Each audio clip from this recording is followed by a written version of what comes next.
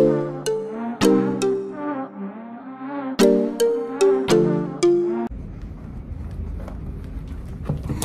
everyone, this is Olivia and I here, and we're heading to Laos for rugby. Nope.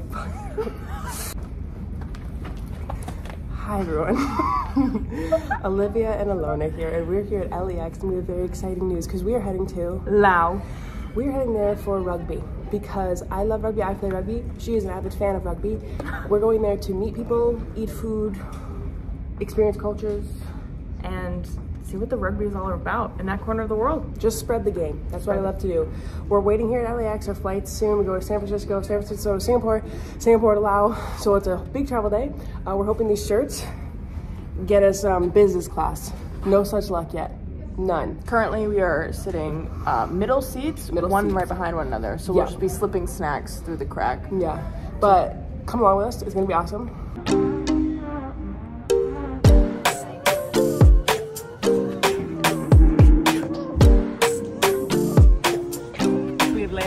San Francisco. We got ourselves ramen, and now we are ready to board our 16-hour flight to Singapore. We put on our compression socks. We are sitting close to each other. We tried to change seats, did not work out, but we are ready to go. We are going to try to sleep as much as we can, and then get ready. Then get ready for a day in Singapore. Gotta make sure the hair looks good.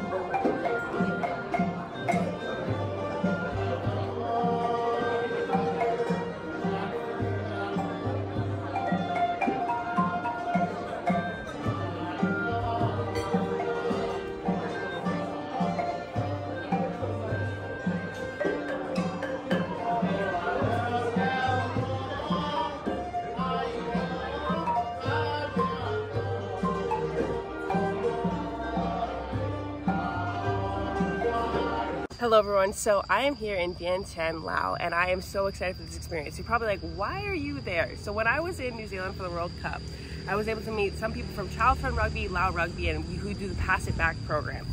I saw them and I was like, I need to know what you guys are doing there. You guys are doing so much amazing stuff for the game of rugby, and Laos is really trying to push this game for young girls, for people in impoverished areas. So I'm super excited to be here. We have a clinic going today. Do I speak any Lao? No, I don't. Am I just gonna be smiling and nodding a lot of it? Yeah, but I'm gonna learn so much. I can't wait to see these girls play and see what they're learning through rugby, their leadership, just their community building skills. So this will be so great.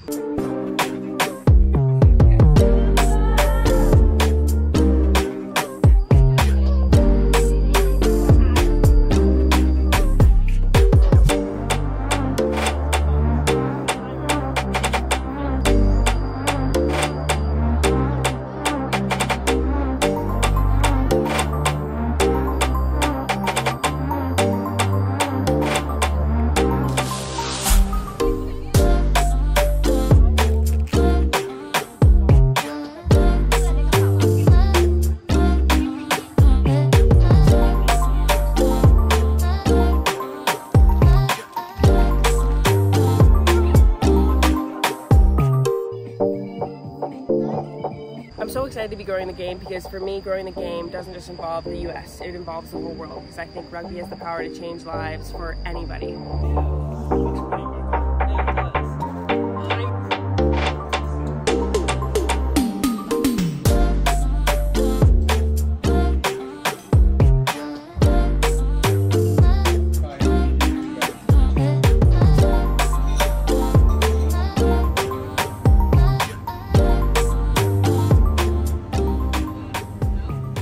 Girls trip.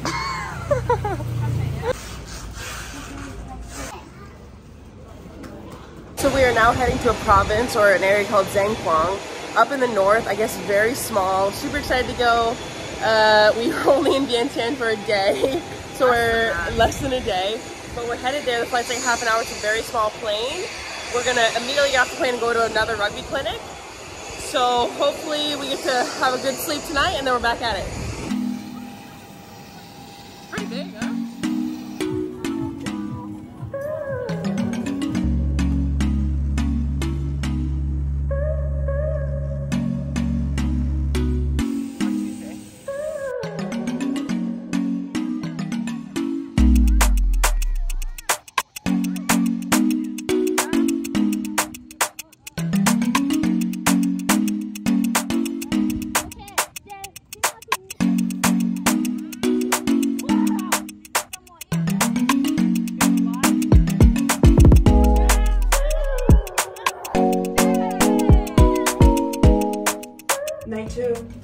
Night two outfits. We're off to dinner. I guess it's like a kind of like a traditional Lao barbecue. It was like a Korean barbecue. We've had a busy day. A lot of rugby, a lot of little kids, but we're gonna keep pushing on. Okay. It's a big building.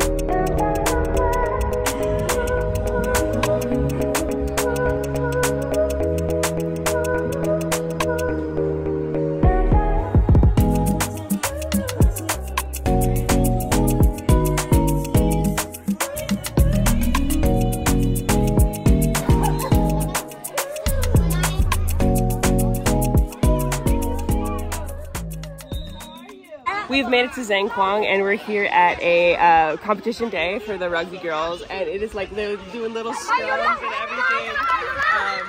It's so cool to see. They're so excited. There's so many teams here.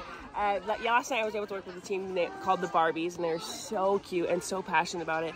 They were just like, you know, running on like a dirt patch, but they had their Crocs on, but they just loved it and they were so into it. They are having a ball out there. It's so fun to see. It's so cool to see also the coaches and the refs, like the leadership that they're bringing here and like how they're uplifting these girls. It's really amazing. And I was reading something about it, how in Lao, rugby is considered a girls' sport, and that is something just beautiful. So here in Lao Rugby, they use the Pass It Back curriculum, which is really cool because it doesn't just focus on like rugby on the field, but focuses on like life skills. So yesterday at practice, we did like a feelings module where we just talked about feelings and how to express feelings, and it's okay for, you know, men and women to express feelings. So we all sat around in a circle and expressed like what's hard for us to express, maybe sadness, or what's easy to express, happiness. So I didn't understand a lot of it, but I was able to have a translator. So to hear them talk openly about that and not just be about sport, I think is really important to grow these girls off the field as well. There are a lot of players who started in Pass It Back and then come into the club. Oh, cool. So the club here, Lao Kang founded it, is called Zhangguang Rugby Club. And so a lot of those girls are going into that and playing contact with the club.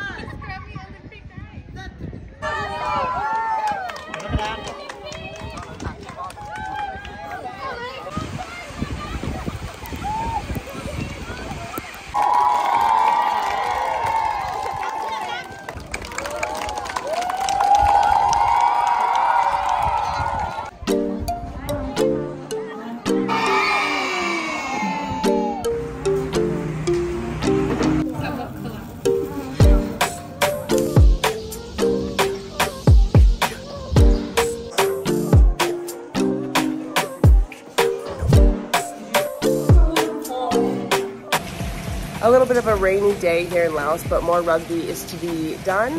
Today is more of a tackle session with adults, whereas yesterday and the day before were all younger kids.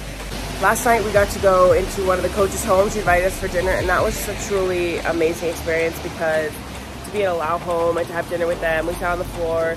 I ate like 3 of these grilled fishes and the food was impeccable. We drank Lao beer, but I think what was really cool about it is like right when we got there, everyone just started helping with things. Everyone started cooking. There was no like, oh, do you want me to help with anything? People started cutting things and grilling things. It was just like a team effort, and something I don't think you really see in America. But it was just an amazing experience, and I'm learning so much, making so many memories. I can't wait to see what, you know, what else I do.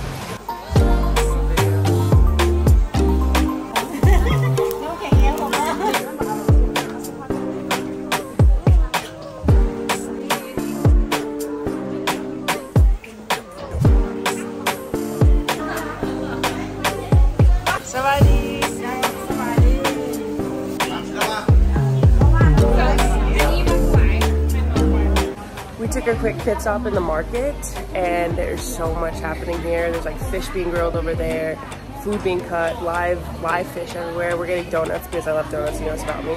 But it's just so cool to walk around and see everything that's for sale. And we have great people here with us who are just like pointing everything out to us and telling everything. But of course, yeah, I'm getting donuts.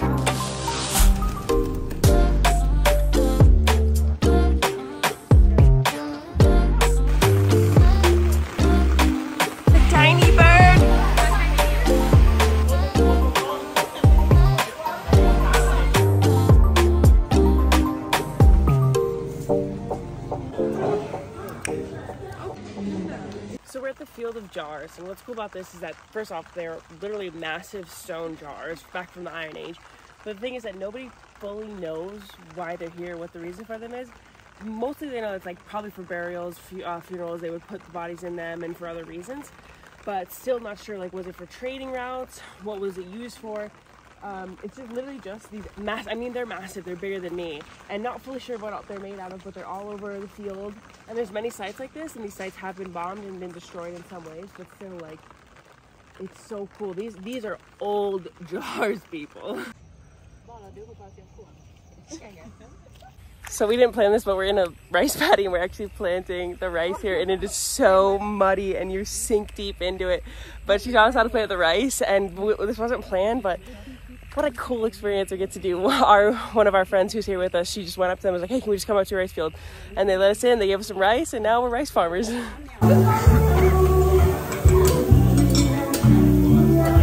We are here at this magnificent, massive Buddha statue, and we're wearing traditional Hmong clothing. So we first asked, like, is it okay if we wear this? We want to be very respectful of the culture, but the Hmong people that we're with were so excited to have us appreciate their culture, wear their clothing, and really see what it's all about. So you're supposed to wear like a jacket over it, but I tried on like 3 different jackets and my shoulders would not fit. But they wear this for like, they said their New Year, weddings, and other ceremonies. It's a big part of their culture. So we're so honored that we get to wear it and experience it as well, and be here at this magnificent place. I think this is an experience that not many people get to do, and to do it here with these amazing people, it's like, this is once in a lifetime. We just arrived at our hotel in this really small province. We took like, it was an hour-and-a-half drive through very bumpy roads, but look at this view. Is that not amazing? You know what, let me get out of this. This is spectacular.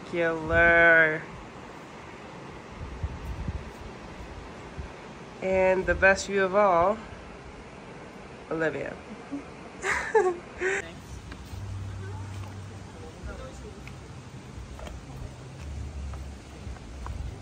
We're with one of the coaches from Lao Rugby Federation, and we are picking mint to stuff in the fish that they fished earlier. We're in their farm where they get all of the other fruits and vegetables they're going to eat. There's rice paddies everywhere. It's really farm to table here. So we took a quick pit stop, and we're watching them make sins, which are the traditional garments and skirts they wear. It's like a big loom that they use. This is actually one of the players who's making it, but it can take up to like 4 to 5 days to weave these, and they're so intricate and so beautiful. I want to buy all of them.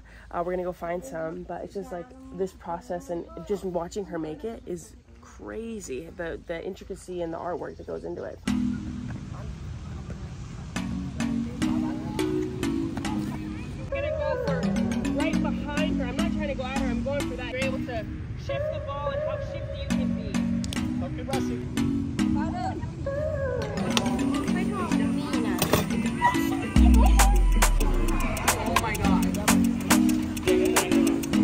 We just pretty much rock climbed. They called it a hike, but it was a rock climb up this mountain in Vientiane.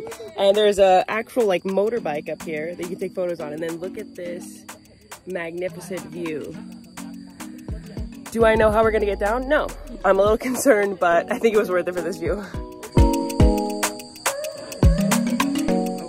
Our time in Laos has come to an end, and it has been the most amazing, eye-opening trip. I think what made us so special was the people that we were with.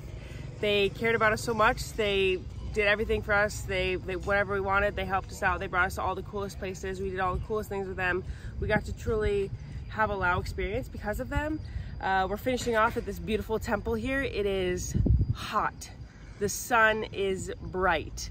But it's beautiful, and it's the rainy season, but it's been absolutely beautiful that while we've been here, and even when it rains, it's amazing. So all I can say is definitely visit Laos if you can. Definitely go with a group of people who know Lao, because the Lao people are the kindest, most helpful you'll ever meet, and the food is delicious. So signing off.